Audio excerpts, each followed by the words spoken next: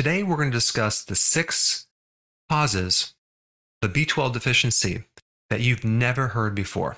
And this is really important because if someone's deficient in B12, they can develop permanent damage into the nervous system, into the brain. They can have anemia.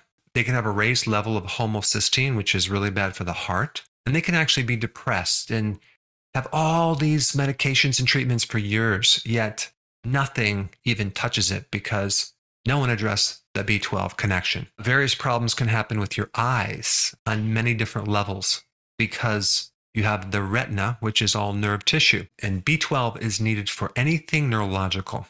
A person can develop anemia because of the importance of B12 in your red blood cell, and even problems within the DNA. So B12 is very, very important, and a huge percentage of the population in the world is deficient in B12. And many times they have a subclinical B12 deficiency and they don't even know it. It's important to know all the causes that go beyond just lacking B12 in the diet because you don't consume animal products. All right, so let's just jump right in. The first one is an H. pylori infection. Okay, I've read reports, and I had a hard time believing this, but 50% of the population has an H. pylori infection. I don't know if I would agree with that, but I will say that it's a very, very high percentage. But roughly 80% of the population has H. pylori in their body. Whether it's coming out of remission or not is really depending on the environment of your body. But H. pylori normally in our bodies doesn't create a problem, okay? It lives with our body, it cooperates, has a good relationship, but when things change environmentally, it can become very, very nasty, and it's the underlying cause behind ulcers and gastritis and atrophy of the stomach. It can produce GERD symptoms and so on and so on. Unfortunately, the treatments for it involved multiple antibiotics and acids like PPIs. And unfortunately, there's a lot of non-compliance when people do this simply because they can't tolerate this treatment. And then you start developing resistance against these antibiotics. And now you're stuck between a rock and a hard place because what are they going to do? And so their whole goal is to eradicate this H. pylori and just kill off this germ, not taking consideration the rest of the body. Now, if we really want to get rid of H. pylori, we really want to put it back in remission where it belongs. And that has everything to do with the environment that this microbe lives in. And there's a couple things you need to know about H. pylori. It is a neutrophil. Now, what is that? That is a microbe that prefers a pH that is more neutral, okay? Like between 5.5 to 7.5, 7 being neutral. Here, this microbe is existing in an environment that is extremely acidic. I mean, the normal pH of the stomach should be between 1 and 3, right? And so if you go all the way up to neutral, wow, you're going to have so many problems in your stomach because now you can't defend against pathogens that come through the digestive tract. You're not going to be able to digest protein.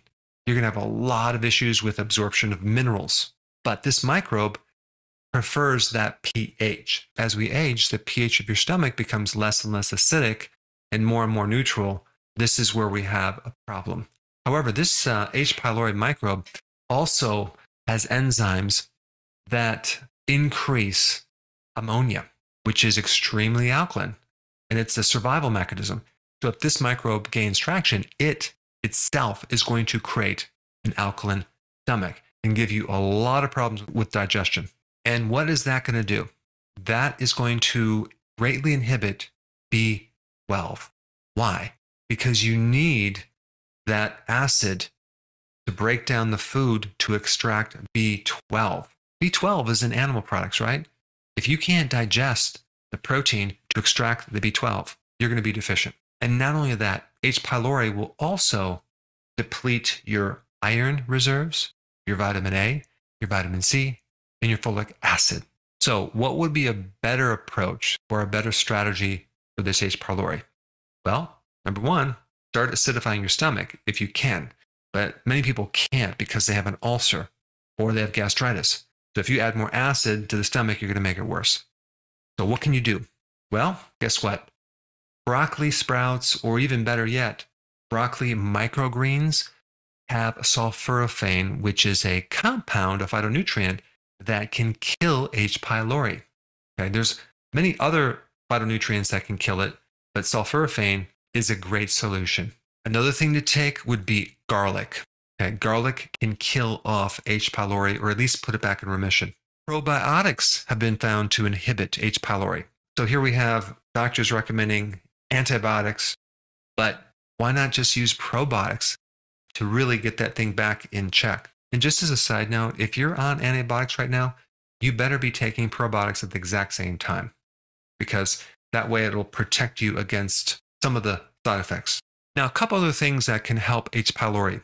Clover and Manuka honey, either or, has been known to reduce the infection of H. pylori. So, number one, H. pylori. Number two, Metformin. One of the side effects of Metformin is a deficiency of B12 as well as B1. Okay, so if you're on Metformin, you better be taking B12 and B1. If someone's a diabetic, a lot of times they'll develop what's called peripheral neuropathy on the bottom of their feet. They'll have like numbness, tingling, things like that. And the remedy is taking some of these B vitamins like B1 in the form of benfotiamine to help reverse it. But if you don't know that and you're taking metformin, that's creating a worsening of this B1/B12 deficiency, this could be the reason why your peripheral neuropathy and other neuropathy problems are not going away. The medication that's supposed to help you is actually worsening the situation. Number three is SNPs. Now, what is SNPs? Genetic variations that give you a propensity or a susceptibility of having certain problems if your environment isn't just right. Well, there are three genes that I know of that I'm not going to get into that detail of that, but you should just know there are genes that are involved with the conversion or activation of B12, as well as the absorption of B12.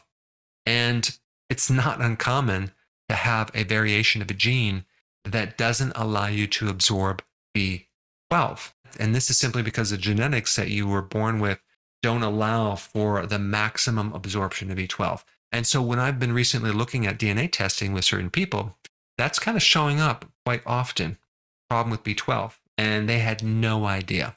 And so the solution for that is to take a natural form of B12. Don't ever take the synthetic version. The natural one's called methylcobalamin, and the synthetic version is called cyanocobalamin. Another solution is to start consuming foods high in B12, the natural version, which would be red meat and beef liver. All right, the fourth reason why people are deficient in B12 is that they are taking synthetic folic acid, okay? So folic acid is in our foods as a fortification, as an enhancement, as an enrichment.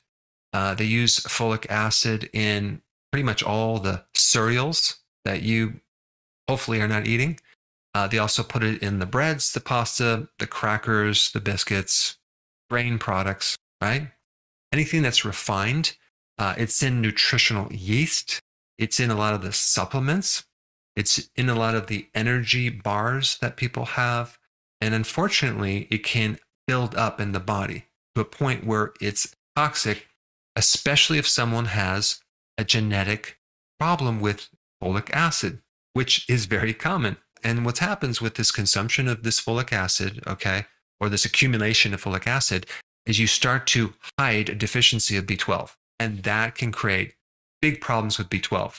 Methylfolate is a good folic acid that doesn't have to convert, okay, so it doesn't need that enzyme that many people have a problem with. So that's something you can do. The next cause of a B12 deficiency is laughing gas, right? You go to the dentist and they give you laughing gas, which I've had in the past, and that can create a B12 deficiency.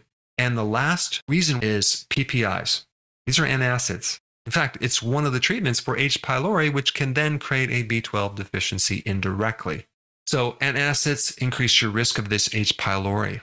And so I just wanted to create this video to increase your awareness on the 6 additional reasons why someone could be B12 deficient. And now you know about them, you can do something about them. Now, since B12 is related to folic acid, if you haven't seen this video, you should check it out. I put it up right here.